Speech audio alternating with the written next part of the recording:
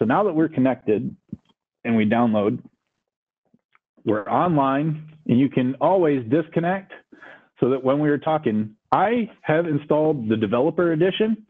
This portion right here specifically, so these run mode changes, this will only show up if you install the developer edition.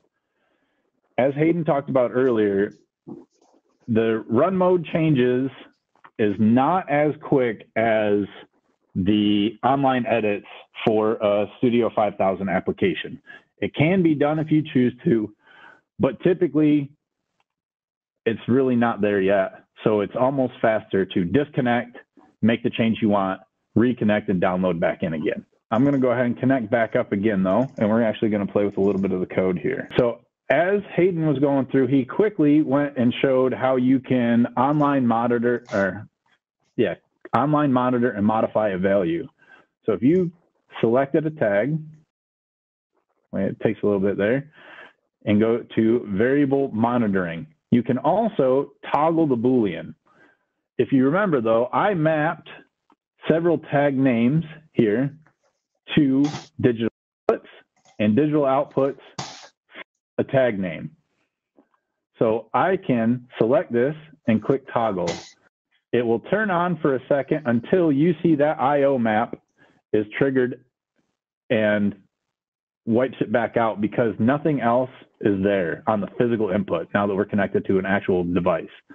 But I want this to actually stay on. How you would do that is you would right click the tag name again, go to variable monitoring.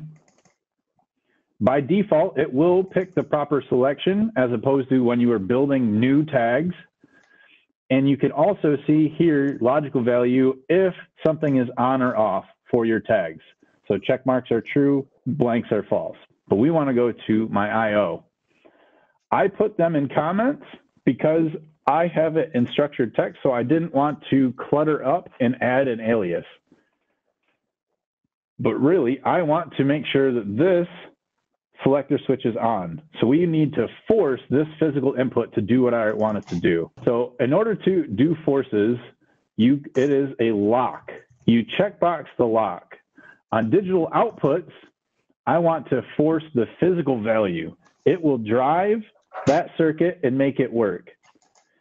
Once you click the physical value, even though the logical value stays blank here, it will actually be on.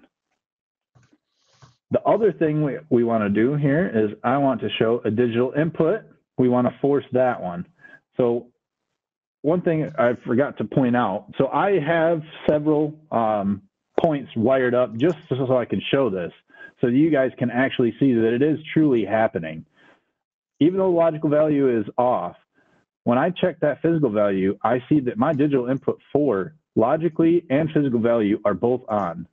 Let me turn it back off again, and you see them go away. So you know that it is working, even though you don't see your logical value. It is slightly different, though, for digital inputs. So I'm going to go on digital input 0, check the box again, but the digital input is not the same. You cannot force the physical, so you want to force the logical, and that will work. I also have that when I was in auto mode, digital input 1 triggered digital output 0. So my logical value, my code is now executing, and you see that it turned on. So it was always on even though I forced it here. But once you hit that logical check marks, it will execute in the code and then turn on that output so that your logical execution is there. All right. So I also set up just some basic timing and stuff like that. For these guys, you can change these to the word time. It does not have to be T. But just generally, as we're attempting to make everything work here, so I have my start request, so I'm just waiting on my start request push button. I want to understand where is that guy used, right? So you can do your cross-reference browser, which everybody needs to be able to find, right? And the same thing, and I knew that I needed to go to here, but your access, so in 5000, you have your destructive versus not destructive. So your yes and no to let you know if it's a OTE or a move statement or something like that. is very similar, but it's read and write. So it's not destruct. Yes, no, it's read write here. So if you go to that, you could double click and it will show you that I have digital input 1 as my start button. So I want to right click on that digital input 1 monitor so that it pulls me up to that one. And we're going to force this value by checking the lockbox and start. We'll hit close. And you can see that my start command is running, and I'm just cycling this on and off. Not a good program itself, but it works.